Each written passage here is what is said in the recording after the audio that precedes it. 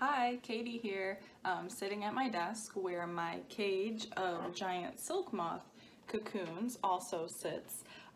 So yesterday as I was working at my desk, I heard some rustling around in one of the cocoons, which alerted me that I should pay attention to that cocoon because something really cool might happen. And it did. So I made sure to take a video of this really quick event that happened, and I wanted to share that here so that we could all enjoy it together. In these two videos, we can observe the moth rustling around in the cocoon. The second video shows where the moth is just slightly starting to poke out of the bottom of the cocoon.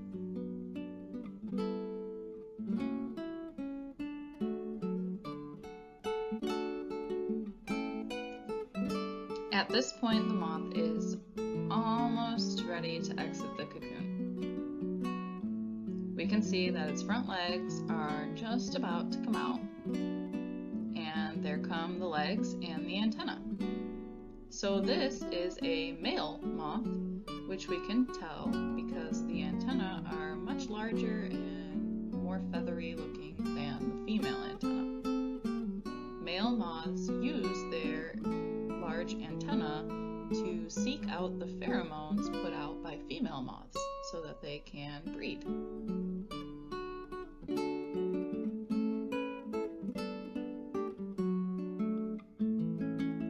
Once he is finally completely out of the cocoon, his wings are almost deflated looking.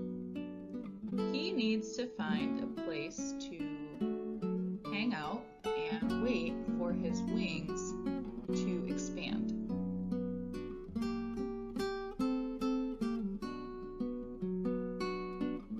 Which is what he is looking for right now. Here is our moth continuing his climb to the very top of the cage, where he will hang out for a few hours, letting his wings fully expand and dry out.